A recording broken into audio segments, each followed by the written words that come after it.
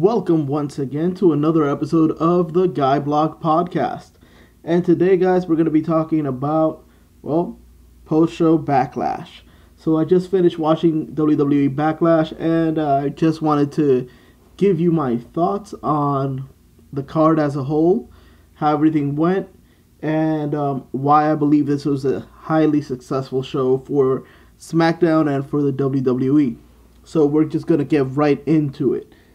Let's start off with what surprised me.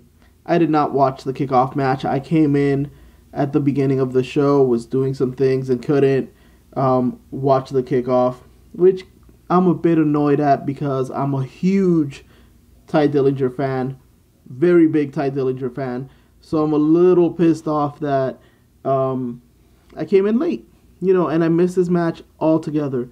I actually came in right after the Shinsuke Nakamura and Dolph Ziggler match started. But, it is what it is. And it is on the network, so I'll go back and watch that match at a later time. Now, having said that, I believe that the Shinsuke Nakamura versus Dolph Ziggler match was an excellent match. It was perfect in the sense of people hate a lot on Dolph Ziggler for obvious reasons. A little bit of who he is, and he can be a little bit too much at times. He can be annoying, and the fact that he's allowed himself, in a sense, not completely his responsibility, but partly he's allowed himself to be put down to almost jobber status, does annoy people because he is clearly one of the most talented superstars on the WWE roster.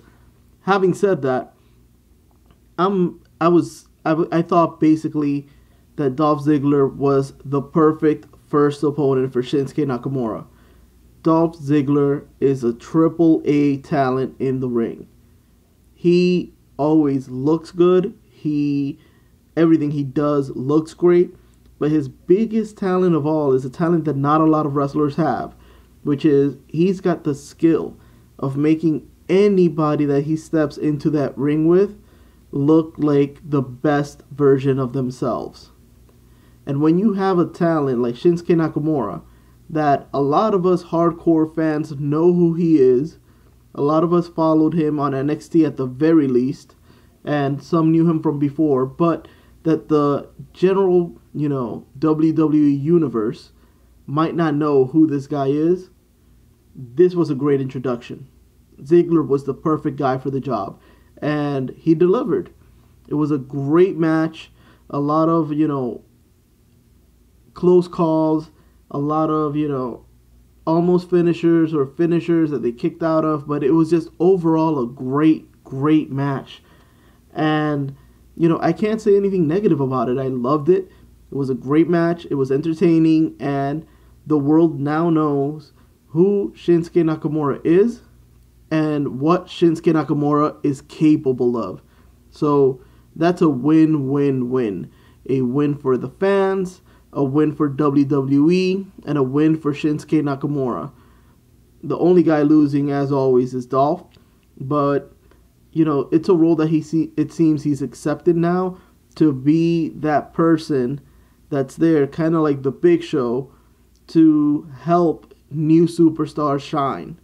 And if he's happy doing that, I'm sure he'd love to be a champion again. And with this new WWE, you never know. That time might come again. In the meanwhile, he's playing his role as best as he can, which is pretty damn great.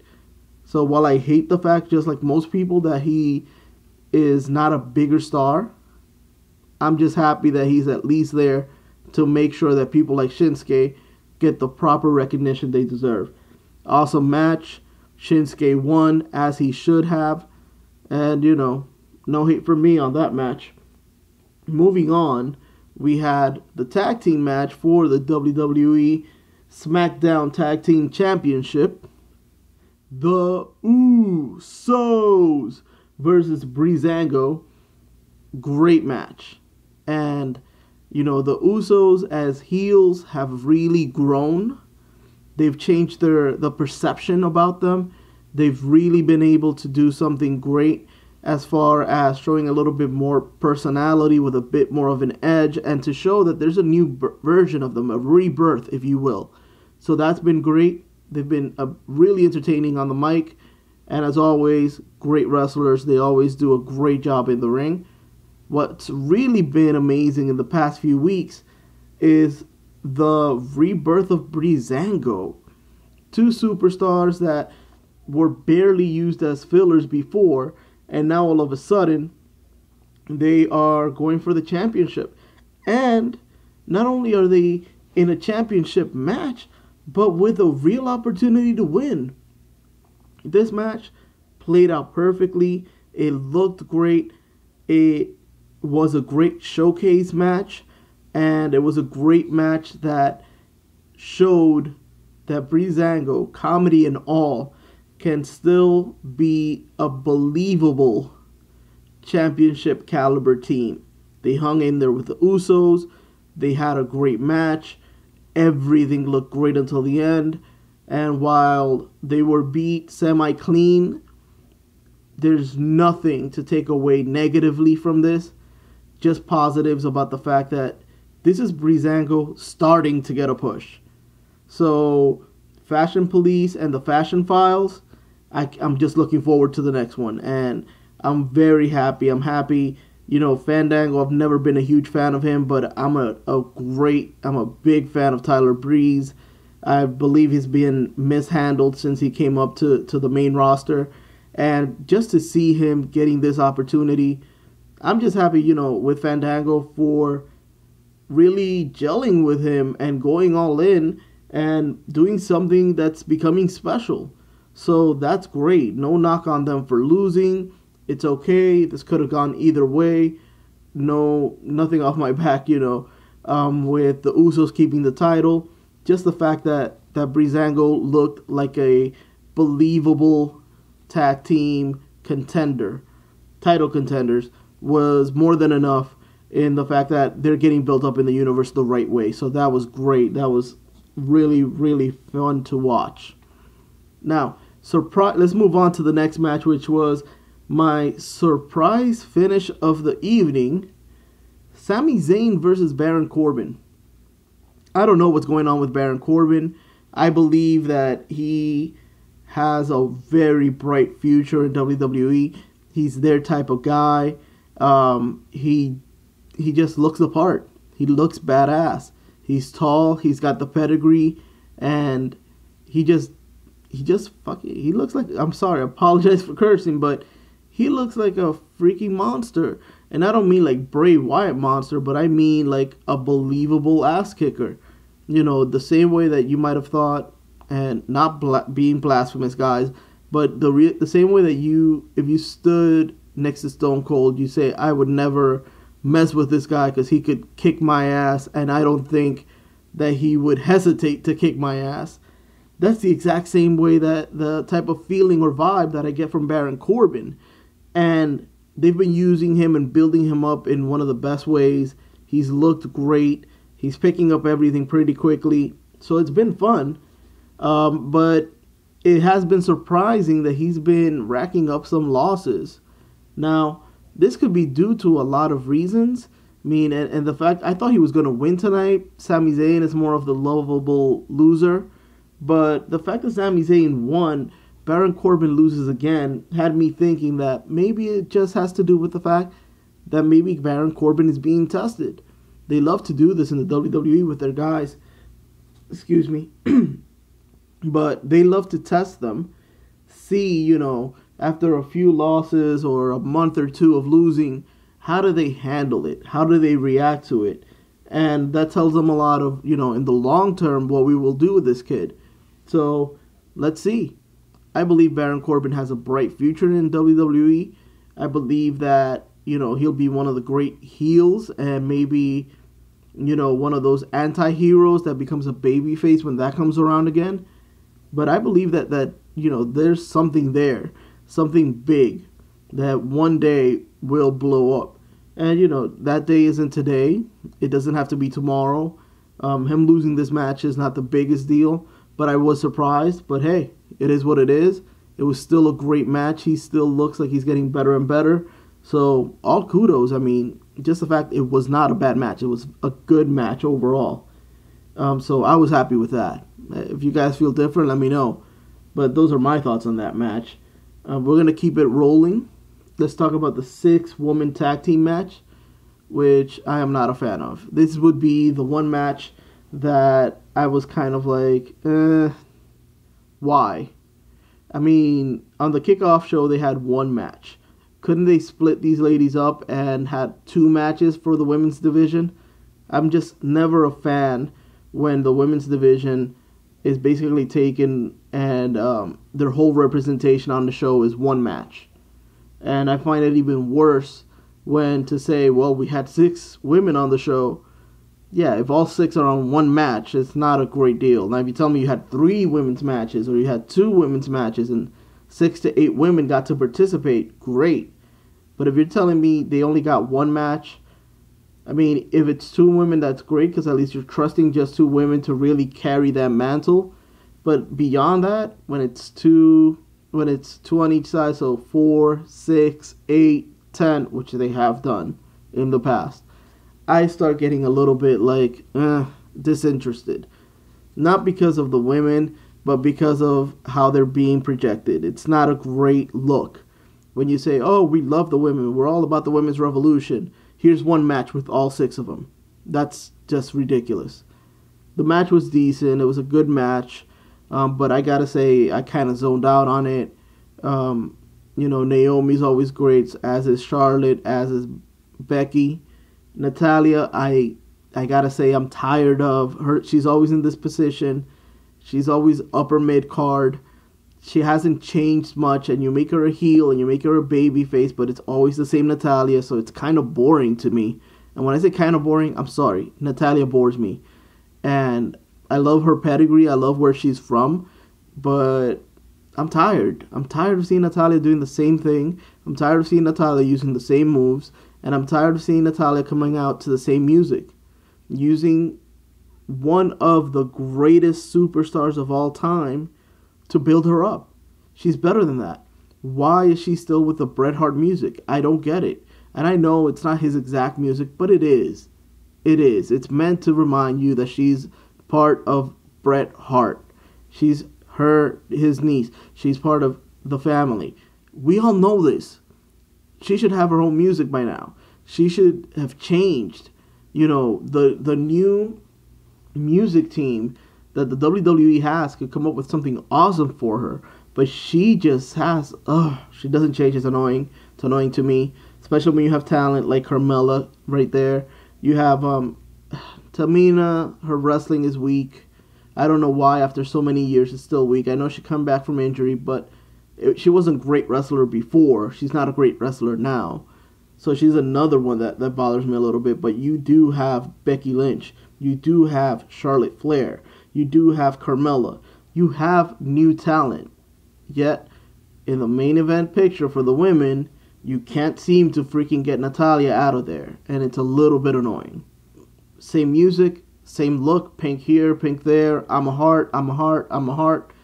She can be a babyface or a heel. I am tired of it. And it just bothers me from the point of view of she could be better. She should be doing something else. She should be doing something different. That's my thought.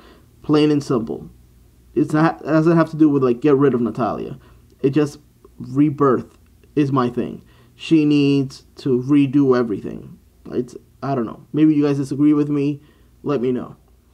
Moving forward to better matches.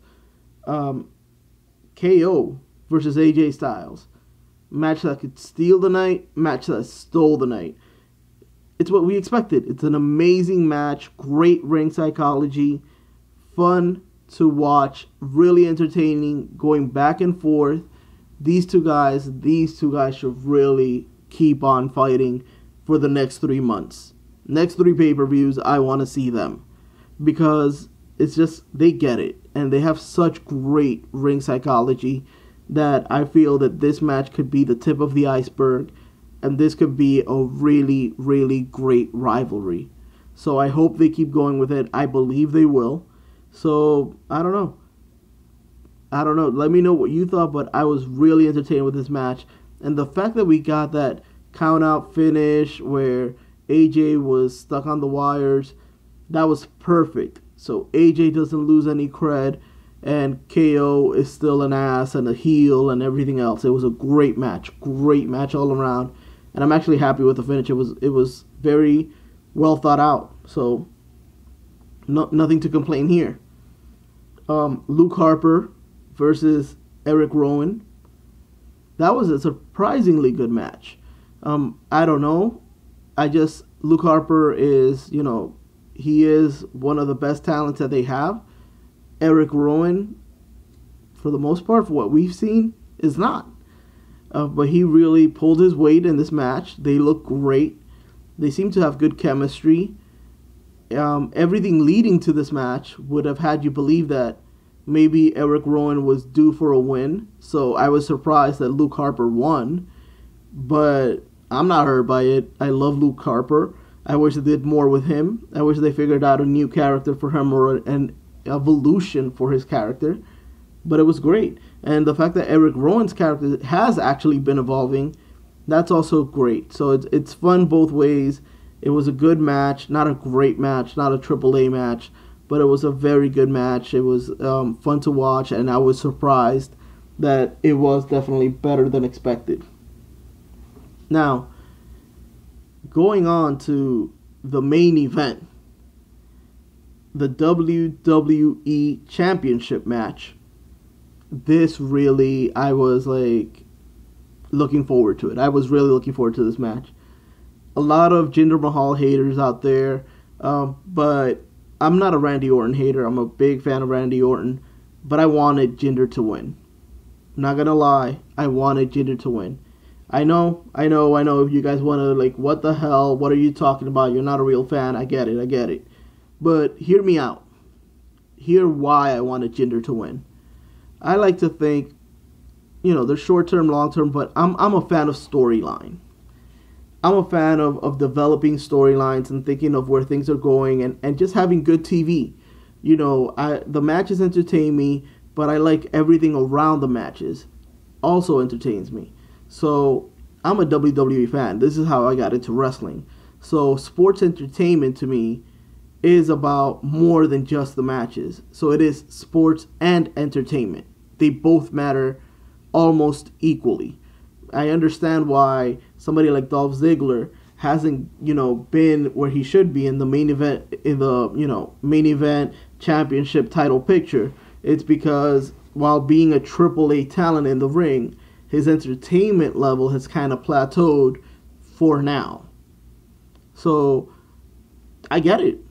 Just because he's a great wrestler doesn't mean he should be fighting for the championship. AJ Styles, on the other hand, has both things. KO has both things. So they're bound to get into the main event picture. They're bound to always be fighting for titles. And more importantly, it's inevitable that they will be in the World Championship picture. Having said that, Randy Orton is a great wrestler when he wants to be. Randy Orton is very entertaining when he wants to be. And that, for me, is where the problem lies. Randy Orton can be entertaining with most of his feuds for usually at the beginning of it. He gets interested, and then he doesn't. And he goes on autopilot, on cruise control. And it gets annoying. It gets boring. So looking forward, a guy that's had 13 title reigns and all of that, at least when John Cena wins, and I'm not the biggest John Cena fan, but I do respect him, he gives it his all. He's always trying to be passionate or act passionate, act like he cares, act like beating whoever's in front of him is the biggest and most important thing to him at that time. Not so much with Randy Orton. Randy Orton is an amazing talent that had so much potential and still has so much potential, but you can't keep him interested for more than a month, if that much. So that causes problems for me as a fan, because I'm looking to be entertained, and Jinder Mahal offers more options. He offers more people to fight with. He offers new feuds. and he offers the opportunity for new people to get into the main event picture. Randy Orton doesn't. Everybody's going to be kind of the same. It's in most matches and most feuds, you expect him to win with an RKO out of nowhere, and it's natural. He's one of the biggest talents and has been for a long time, so it's natural for you to think that he's going to win. But it's annoying. It doesn't stop from being annoying. Having said that, with Jinder, every feud he goes into, you don't know if he will win. You don't know if he will keep the title. You don't know if the Singh brothers will be there to help him, or they'll get kicked out, out of the ring. They'll kicked out of, ringside. They'll be there. They'll be effective or not. Like tonight, the match was very fun. It was great. I loved everything. It was executed perfectly. And having Jinder win the Maharaja was, while unexpected to most, I find to be the right decision. He is the person that should have the title because he makes it more interesting. Maybe not the best wrestler, maybe not the best talker, but he offers more opportunities to other people to come into the main event picture, and he makes it more interesting. He makes you care about that title more. Think about it. Jinder versus Randy Orton. With Randy Orton as the champion, people thought, should Kevin Owens versus AJ Styles be the last match of the night? Should that be the main event? The US title. That's crazy. On a card where you have the WWE Championship match, people were thinking KO versus AJ, that's the real main event right there. Now, with Jinder, every pay-per-view he's on, he is the main event.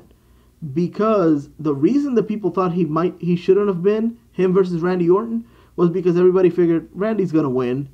So why is this the main event? Nothing exciting is gonna happen there. It could be a decent match or a great match even, but Randy's gonna win, and that's how you felt with Randy on every match he's going into. But with Jinder, there's always the possibility that he'll lose. There's always the possibility that whoever he's up against can beat him. So all of a sudden you want to see it, because you want to see who is going to get that WWE Championship. Who's getting it? Is Jinder keeping it? How does he keep it? Did he do it by cheating? Is he able to win clean finally? How is he keeping this title?